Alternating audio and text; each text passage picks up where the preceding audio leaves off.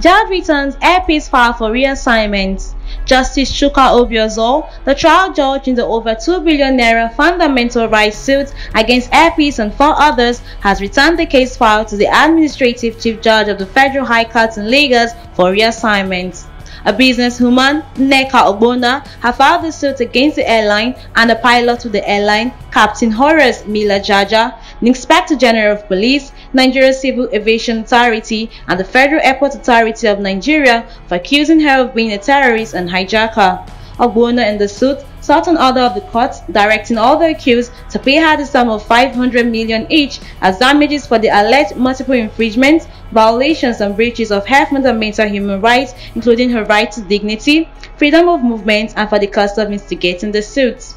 Responding to her application, Airpeace in the counter affidavit deposed to by one Judith Obi, an air hostess with the airline, urged the court to refuse the relief sought by the applicant on the grounds of being malicious, frivolous, vexation, and gold digging in a desperate move to make fortune out of nothing. Obi further debunked all the claims of the applicants in her counter affidavits.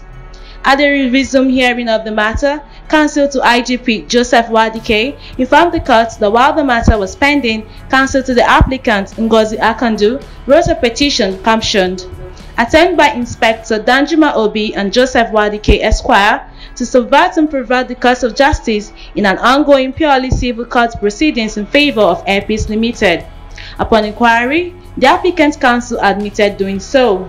However, the judge, who was not comfortable with the development, rescued himself from hearing the matter and returned the case file for reassignment to another judge.